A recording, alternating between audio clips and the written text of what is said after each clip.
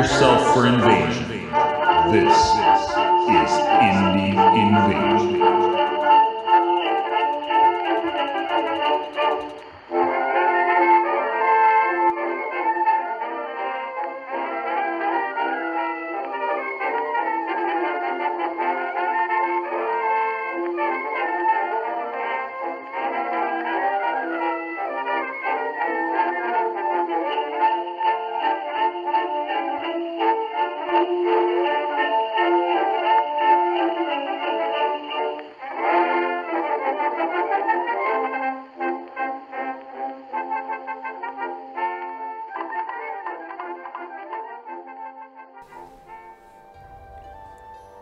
History of Venice.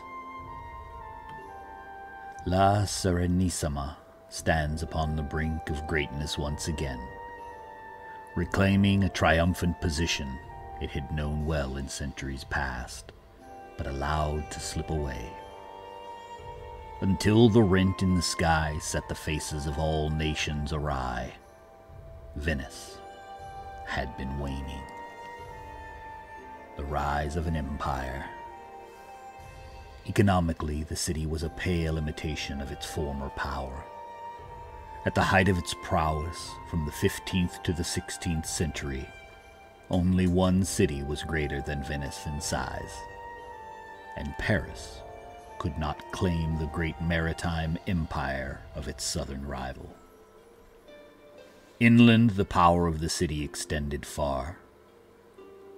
The Domini di Terraferma laid Venice's influence and then dominance upon cities such as Padua and Verona, extended as far as the lands of Lombardy. Only Florence and the Papal States to the south, and the boundary of Milano to the west, prevented expansion. But it mattered not. Trade bolstered trade, and the seas were the means by which the city rose above its rivals.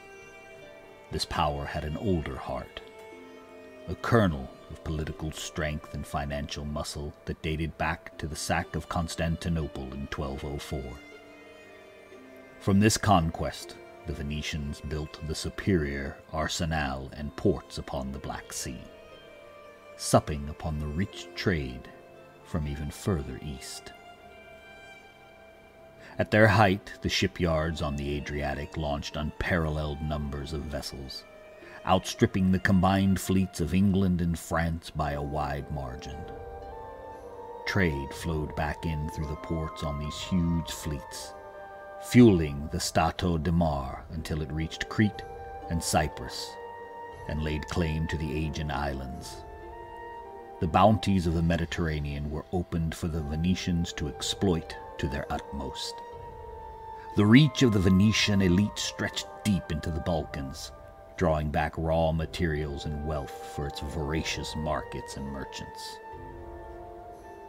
Such had been the past, when kings and popes had courted the favors of Venice, and governments of states the world over had desired the trade of its harbors. But history is nothing if not unrelenting, and bolder, brighter powers rose in the north. England and the Netherlands, miserable places of mud and churlish merchants, turned their eyes across the Atlantic and to the distant shores of Africa and Asia. The fall into chaos. As the 16th century turned into the 7th, the fortunes of these new sea powers were on the rise, and that of Venice was rapidly curtailed. Unable to compete in the west, Venice was ill-prepared for the emergence of the Ottoman Empire in the east.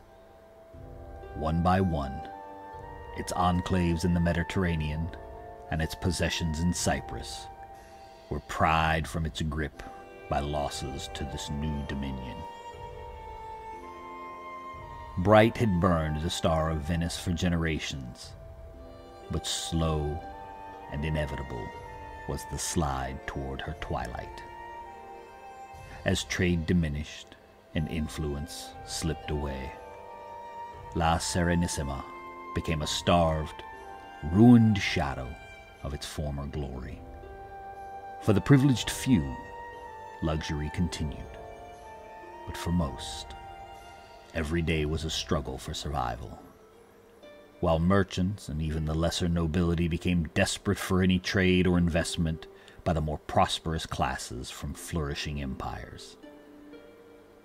Stripped of funds and left to the vicissitudes of time, Venice herself lost her allure and her infrastructure.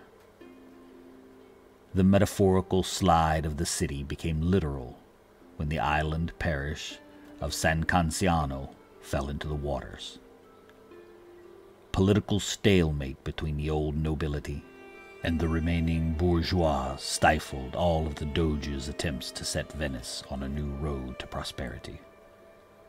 Not since the Black Death had Venice fallen further into chaos, the Doge declaring that if Venice was to recover, the city needed a miracle.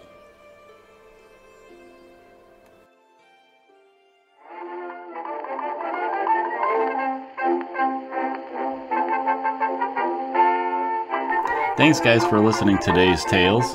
You can find our Indie Invasion podcast on all podcast platforms, including Podbean, Google, and iTunes.